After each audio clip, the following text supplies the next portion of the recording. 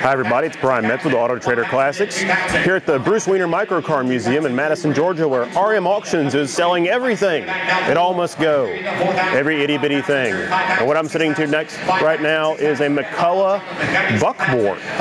It doesn't get much simpler than this. I mean, you've got a wooden floor, a steering wheel, and a nice little McDonough single-cylinder engine back here. This is as basic a transportation as it gets. I really love this thing. I'm tempted to take some really nice detailed photos, maybe build one in the shop at home. But this is the kind of cool stuff that people really don't know about in the microcar world.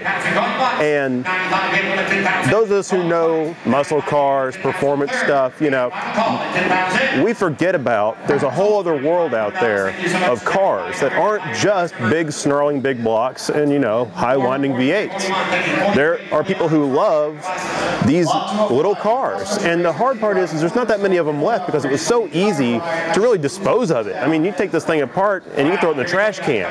So I really love the fact that this has survived so long.